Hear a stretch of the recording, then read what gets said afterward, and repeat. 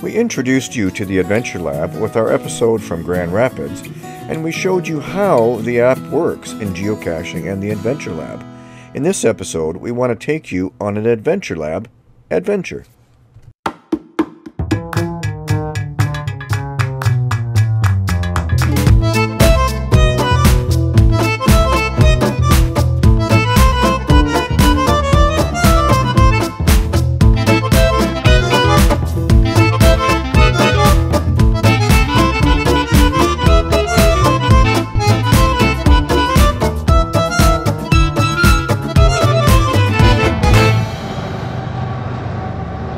Canada's Paris, voted Canada's prettiest little town, is in southwestern Ontario. The town got its name from the product made from locally mined gypsum, plaster of Paris. This adventure will take you to 5 locations within the little town at the junction of the Grand and Nith rivers. The first stop brought us to the Paris Lookout. And from here, you can get a gorgeous view overlooking the entire town. We found the bench for the first location. And that's where we're sitting right now. And right behind us is the large letter that you need. We'll input the answer into our phones. And you'll see we'll get a completion for this location. Yay! So location number 2 brings us to St. James Anglican Church. Yeah, if you check all the detail in these houses around the church, they're all of cobblestone. And that's what this location talks about, is the cobblestone in the many buildings around. There are 2 churches and 12 buildings in the area, and most of the buildings that are cobblestone in Canada are within vicinity of Paris, Ontario. After completing location number 2, I noticed this beautiful home and the historical marker behind me, so I came to take a look. It's interesting how doing geocaching and an adventure lab will draw you to even more locations to discover.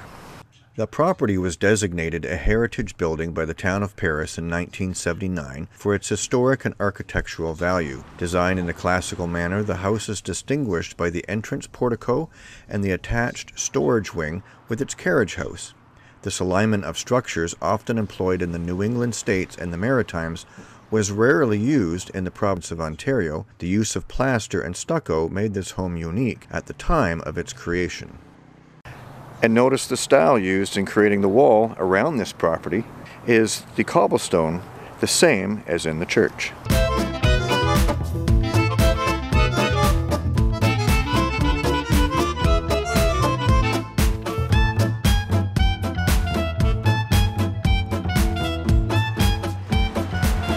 This is a really cool spot in Paris. This is the Cobblestone Common, and it is really neat. It's a beautiful spot.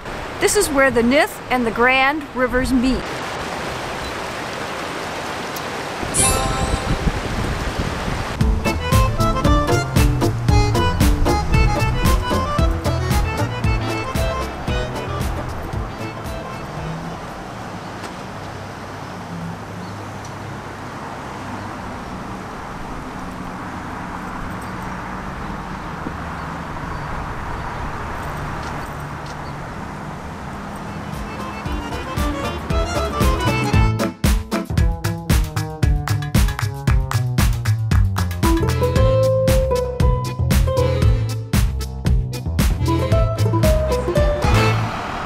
So on this site, Alexander Graham Bell received the very first long-distance phone call.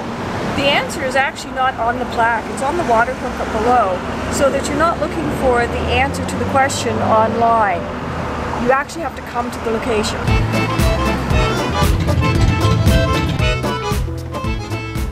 Next stop, across the river.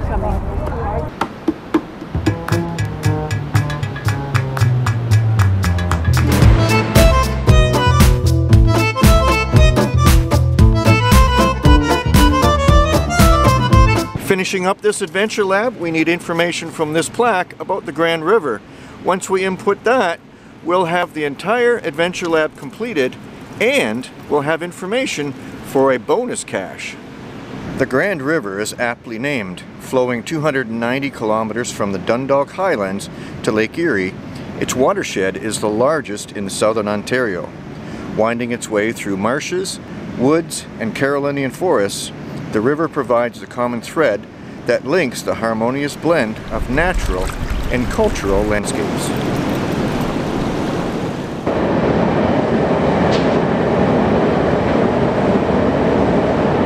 So we inputted all the numbers from the journal entries, and now we're off to find the bonus cache.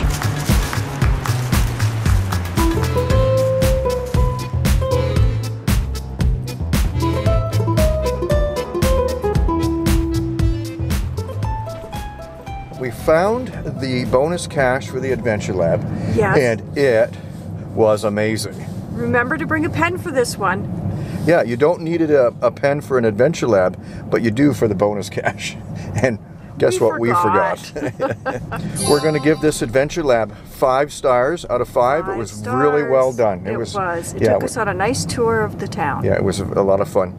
And we're going to give the bonus cache 2 favorite points. We're going to pull those down.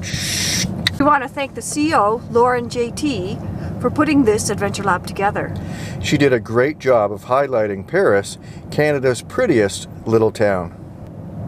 Come and check out this Adventure Lab yourself and Paris. Yeah, keep watching. There's more caches to be found. Where will geocaching take you? The bonus cache is so awesome. We can't show you. No, you have to come and find it for yourself. Yeah, it was almost a DNF.